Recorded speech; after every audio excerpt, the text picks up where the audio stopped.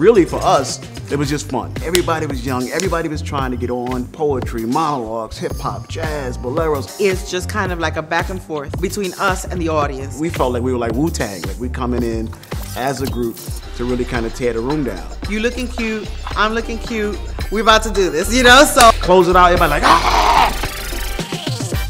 Hello, my name is Ruiz-Sapp, one of the founders of Universes and writers of the show Live from the Edge.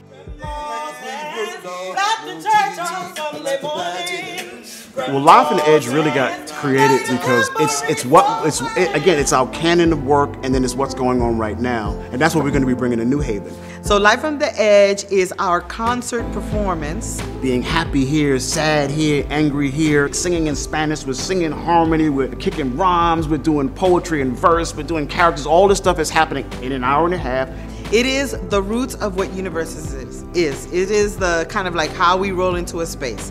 Give me a mic or just a stage and we're ready to go. It might be a poem and then a monologue and then a song, and then we'll come together as a group. There might be an individual, might be 2 of us, 3 of us. We'll do it in different shapes and styles so that there's like just like this natural, casual flow to what it is that we're doing. Kind of like all the things that we do, all of the bits and pieces of everything that we've encountered along the way. Where it's like, wow, I didn't know theater could be this way. And for us, I'm like, isn't this what theater is? And to finally be here and be able to share with the greater New Haven community, you know, what it is that we've been doing for the last couple of years is an honor, it's a privilege.